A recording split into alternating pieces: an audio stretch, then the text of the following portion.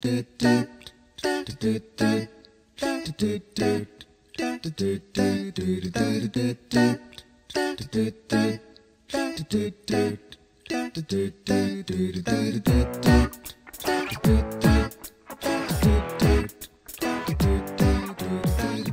name is Matt Leacock. I'm a full-time game designer, and I'm here at the V&A Museum of Childhood to help launch their exhibit on board games called Game Plan.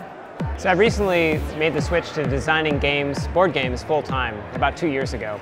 That was largely due to the success of a game called Pandemic. So that game was released and really took off. It exceeded my wildest imagination. And so here at the exhibit, there's some early sketches of the game which have Sharpie on newsprint and some other iterations that I did on the computer, all the way up to the final product.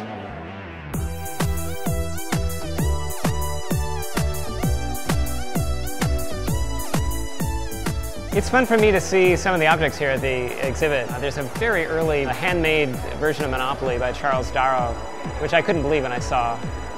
There's very early versions of Snakes and Ladders, which is interesting to me because I'm working on a Snakes and Ladders-like game.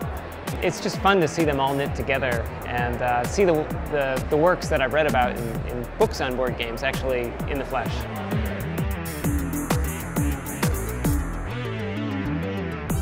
I've loved board games since I was a kid, and it's amazing how large the market for games has been growing. It's been growing like 10 to 15% year over year for like 10 years now.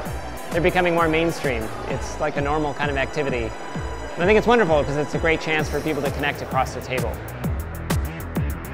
So I think whether you're new to games or you consider yourself a hobby gamer who's really into board games, you'll find something here that you'll enjoy. Whether it's the nostalgia for the games you played as a kid, or maybe the opportunity to discover new games, because there's a lot of new board games on the scene.